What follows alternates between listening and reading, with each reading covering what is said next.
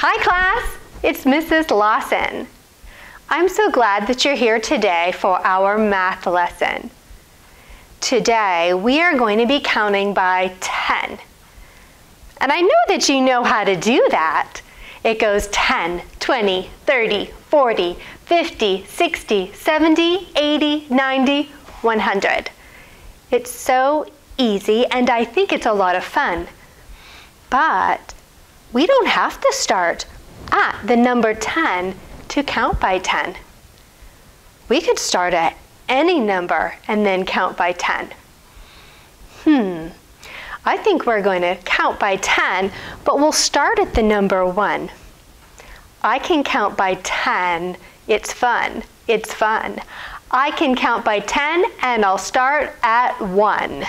1, 11, 21, 31, 41, 51, 61, 71, 81, and 91. Did you count with me? I think that we can count by 10 and start at 2. I can count by 10. Can you? Can you? I can count by 10 and I'll start at 2. 2, 12, 22, 32, 42, 52, 62, 72, 82, and 92. What if we started at 3? I can count by 10. Oh wee, oh wee. I can count by 10 and I'll start at 3. 3, 13, 23, 33, 43, 53, 63, 73, 83, 93. Did you do it? I'm sure you did. I think that we should count by 10 starting at 4. I can count by 10 with numbers galore.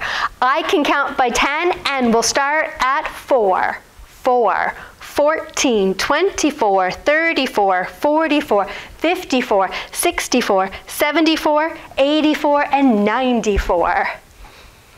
Let's count by 10 again, but this time start with 5. I can count by 10. For this you should strive. I can count by 10 and I'll start at 5. 5, 15, 25, 35, 45, 55, 65, 75, 85, 95. What would be the next number? 105. Do you know what the number would be after that? 115. Excellent job. Give yourself a little pat on the back for that. Learning to count by 10 is a wonderful thing to practice. It will help you adding by 10 and subtracting by 10.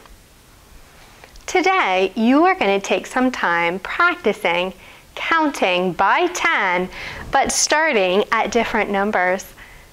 And you can practice writing it as well. Have you noticed the pattern when you're counting by 10? Let's take a look at 6. When you are counting by 10 starting at 6, all of your numbers are going to end in 6. We have 6, 16, 26, 36, 46, 56, 66, 76, 86, and 96. All of the numbers in the ones place have a 6 at the end. And all of the numbers that are in the tens place, they follow a pattern.